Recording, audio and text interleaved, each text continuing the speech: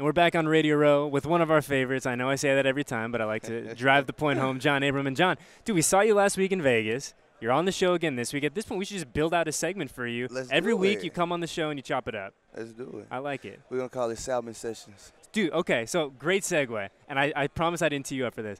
I met someone last week who says salmon. It's a lot of people who say salmon. I've never known anyone personally outside of you, of course. I opened the world's eyes to it. She was from the South, is what she was saying. That she went to school in Alabama. That's why. And she said it's salmon. She goes, because I was talking to her. Like when you go to restaurants down there, you just in the South, you just be like, if you want salmon, you be like, I want salmon. If you say you want salmon, they be like, you want what? You get good salmon down south. Yeah. When I think of good salmon, I think you of California. I think of the West fish Coast. And good seafood anywhere, pretty much down south. You been eating good since you've been here? Oh yeah. What'd you have? So last night we went to this Cuban joint. I went to Prime Fish. Oh. Alaskan king crab. Oh, so you're eating while you're down here. Oh yeah. We went to this Cuban spot last night. Really good. What is it called? Havana 1957, I think. Future sponsor, I suppose. But we got like a little bit of everything. But they had this. They call it an enchilada, but it's not an enchilada like we think of. Mm-hmm. It's essentially like a chipino. It was like seafood with like a better oh, dude. I went to bed last night thinking about it. Out. Yeah, man. I'm seriously go check it out. But you're not the only guy in town, which is great. There's a lot of silver and black running around Miami, which is good. So we've seen you. We saw Josh. We're seeing Josh tomorrow. Max. D-Wall was running around earlier. But I'm curious. We've heard so many people make the case for Max and make the case for Josh for Rookie of the Year. Exactly. Now I'm curious because we've talked a lot about how you had a really unique perspective of this season. You're essentially a redshirt year. When you looked at, we'll start with Max first. When you looked at Max and what he was able to do week after week, what really impressed you from him from week 1 to week 17? Just seeing the growth, honestly. Working on his get off. Playing more consistent. Not just having those ups and downs throughout a game. He just played consistent. And he becoming one of those key guys that we could depend on. You're talking like a coach now, man. You got the coach. I'm going to get you a clipboard. You've been hanging out with Gunther too much. I've been hanging out with Coach Gruden too much. What's Gruden like one-on-one when you guys are just chopping it up? Is he like what he is normally? Nah, I mean, it's a lot more, focused, relaxed.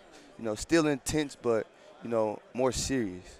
When it's me and him one-on-one, we have, true heart-to-hearts. We talk about a lot of things. When we break down film and things like that, he's always teaching me, trying to help me to grow and be a better player and a better person. We talked last week about how important it was and how I thought it was so important and so great that you stuck around during rehab this year and you weren't running around. You were at the facility as much as you were. Who did you kind of spend when you were just rolling around 12-20? Who were you spending the most of your time? Like, who were the guys that you were talking to the most, whether it's your teammates, the coaches, whoever it was? Mike Mayock. Double M? Yeah. Yeah, we spent probably 2-3 days a week, probably 2-3 hours a day, just watching film and stuff like that. Just talking about, the upcoming, the future and the present. Things that, that frustrated both of us, things that we like, that was going on throughout the season. One of the players, Josh, me and Josh came really close. Me and him are really close friends now. Keyshawn Nixon, he was a guy, I turned to, main thing, I was just trying to help him a lot throughout the season. He's an undrafted free agent, so, he had a different perspective than I had. He didn't feel like, he had many chances, but I told him, if they didn't want you, you wouldn't be here. I think that's interesting you bring up Keyshawn because that's such an interesting dynamic where you come in, you're this big dog, you're expected to produce day one. Obviously, the injury happens and you find yourself in a different role. But you look at a guy like Keyshawn, who you said essentially comes in here as a UDFA. In terms of just for you, in terms of John Abram, is it good to have guys around like that who have such a different outlook on the league, on this as a business, compared to a guy like you who comes in? I'm just curious about that dynamic and how much you can learn from a guy like him, and vice versa, I'm sure. Yeah, I mean, you learn a lot. Like I said, we in pretty much the same position but total different positions because we came in, at different levels. I was the first rounder, he was an undrafted guy, so I do have a little bit more wiggle room. But like I told him, they wanted you here, they brought you here for a reason. When we picked out, who we wanted as UDFAs, like I remember sitting in the office on the second day of the draft and, going over some guys with PG and, Jo, You know, and they hand-picked these guys. You know, Jalen Maiden. I mean, I said Jalen Maiden. Dylan Maben. Jalen Maiden paid me at Mississippi State. Dylan Maben, you know, these were guys that, you know, were hand-picked. You know, these are the guys that we want. So, you know, they went out and found us, and I had to, you know, tell Keyshawn that, you know, throughout the season, you know, like, you can't relax. You know, these guys, like, these coaches, they went out and picked you. They want you here. You know, it's so interesting, too, where you look at the way that the NFL is now, right, where you have to be good from 1 to 53. Yeah. Both of these teams that are playing in the Super Bowl on Sunday are good from 1 to 53. Yes. And it doesn't do you a whole heck of a lot of good if you're good from 1 to 24, but that 25th guy is not very good. Yeah. So it's kind of cool to see that. I don't like why Eddie just used 24. 20. Oh, he could have used 30. I could have. He said 24. 35, 27. Pick a number. You know what I'm saying? But it's interesting that, and it's kind of, it makes you feel good, like we're on the right track. That's something in the mind of Gruden, of Mayock, like, hey, yeah, it's great to have John Abrams. It's great to have Josh Jacobs. It's great to have these big dogs, but you need to fill out that roster from 1 to 53. Yeah, and then, I mean, and that's one thing, you know, just looking back at the season, you know, ended up going 7-9. Last game of the year, you know, just didn't fall the way we wanted it to. Could end up being 8-8. Didn't make the playoff runs, you know, because the Chiefs ended up winning out. I mean, Titans ended up winning out. But, you know, when I look back at it, you know, looking at, you know, all the things that we have to look forward to, you know, 2 first-rounders this year, some third-rounder guys, and we got a ton of money in free agency that we can spend. So it's just like, you know, I'm looking at it as we're going to go into Vegas, a new team.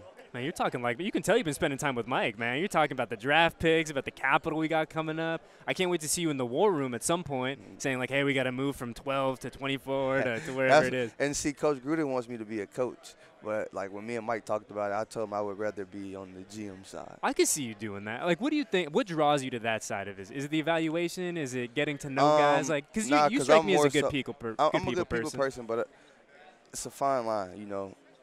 Guys don't love football these days, you know, like they did in the past. You know, a lot of guys just play it just because what they can do for them. So, and that, you know, that disinterests me.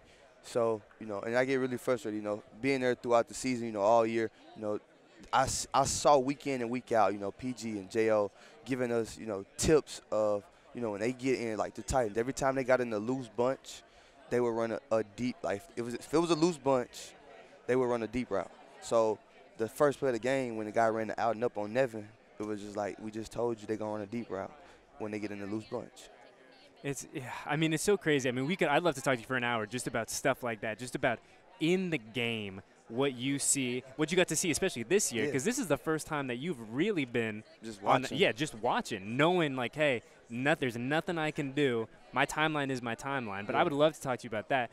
But I'm curious, do you watch the playoffs? Like, do former guys, like not former guys, but do guys who aren't in, like, do you watch the games on Sundays? Yeah. I mean, it's, you know, you want to see, you know, who's playing at a high level, you know, and, you know, what it takes to get to this point.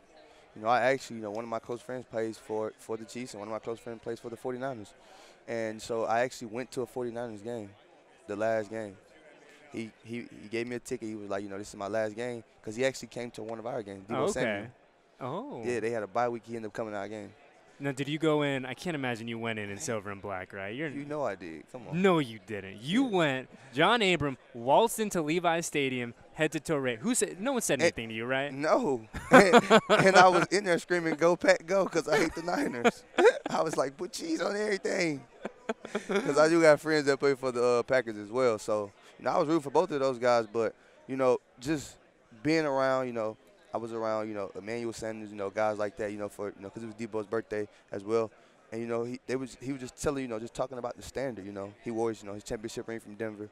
You know, he was just saying, you know, how, you know, they always, you know, the vibe is just different. You know, it's like a brotherhood. You know, they come together to work. You know, they have fun, but they get a lot of work done. You know, it's just a championship mentality, you know, and I watched that, you know, and that's part of the reason why I watch the games. You know, I'm trying to see, you know, what it takes to build a championship. You know, and people talk about that championship mentality so much, and obviously the teams that talk about it are the teams that are playing for championships. Yeah. But do you look at this team the way it's constructed now, and knowing all the draft capital coming, like you brought up, like John Mayock brought up, but do you look at that and you're like, hey, we have a chance to really kind of establish that here in Las Vegas? Yes, I mean, you know, talking to Gruden and talking to Mayock, you know, they have high expectations, you know, for me, Josh, and Clee. So, you know, I'm trying to learn about it so I can do my best job, you know, and do my best of my ability to, you know, to set the standard and to uphold the standard, you know, of a championship mentality. So John Abrams, our guest. And, John, before I let you get out of here, I'm curious, what does a Super Bowl watch party at your house consist of? Little salmon? We ain't having one. Nothing? We ain't having Nothing? one. Are you just going to kick back on the couch, watch the game? Yeah. That's yeah. good. I mean, at this point, I figured to be charting plays, like Yeah. looking at free I'm agents that are coming up. No, I'm getting ready for next year. I'm watching the Chiefs.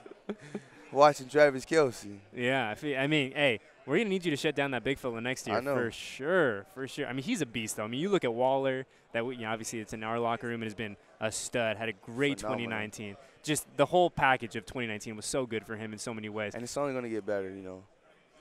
You know, we're going to put more pieces around him. You know, people can't double him anymore, so then he becomes a mismatch guy. Yeah, I mean, that's really ideal to play and get a little help on the outside, get a little this. Josh is bigger, badder, faster, healthy in 2020, and things are looking up for the silver and black. And, John, man, we like hanging out with you. This was a lot of fun. We need to come in, talk ball for a little bit. I want to pick the brain of John Abram, the player evaluator, the future general manager. Let's do it. Let's do it. All right, brother. We appreciate you. Enjoy the rest of the time here in Miami, and we will see you, man. We'll see you soon, I'm sure. See